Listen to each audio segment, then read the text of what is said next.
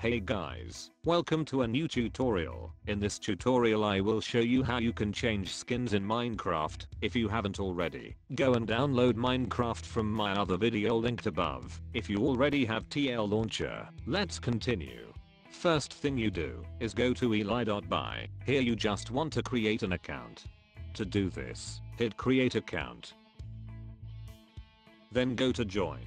Now sign up how you normally would any other site. If you want, you can use a throwaway email. I'll link a good site below. Once you enter your details, you'll need to verify the email. To do this, just go to your email or throwaway email and click on the link provided there. Here, I'm blurring out my screen to avoid leaking any personal data. After clicking on the confirmation email, it should take you back to Ely.by. Here just click on confirm email. And you should now be logged in, meaning your account is active and can be used to change skins. To finish things off, just add a site name and that's all for the registration. Now the fun bit, choosing your skin. To do this, click on the top left drop down and hit skins. It should take you to a page like this. Here just look up whatever type of skin you want. I'm going to look up a PewDiePie skin using the search feature. Here I found the skin I want. All I need to do is go to the left side of the screen and hit put on.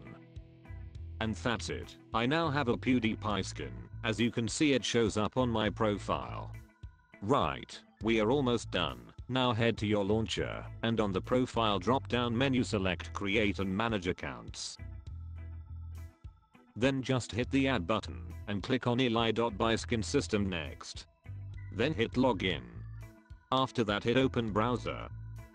Your browser should now open and you may see a Java pop-up like this. Hit allow access. Don't worry, it's completely safe. Then select your newly made Ely.by account. Then hit the green approved button, which should take you back to tlLauncher. Here make sure your account is selected, then hit home. Now just select any version of Minecraft from the tlLauncher drop down menu and hit enter game. And that's it. You now have a custom skin on Minecraft Java that you can change whenever. Here I'm going to show you that it actually works. Let me go outside so you guys can get a better view. And there you go. As you can see, I now have the skin I selected before. Remember, it works on any skin, so you have unlimited options to choose from. So that's it. I hope this video has helped. If it has, be sure to leave a thumbs up and subscribe for future vids like this. If you don't have Minecraft yet, check out the video on screen now to get the latest version of Minecraft. Thanks for watching. Stay safe.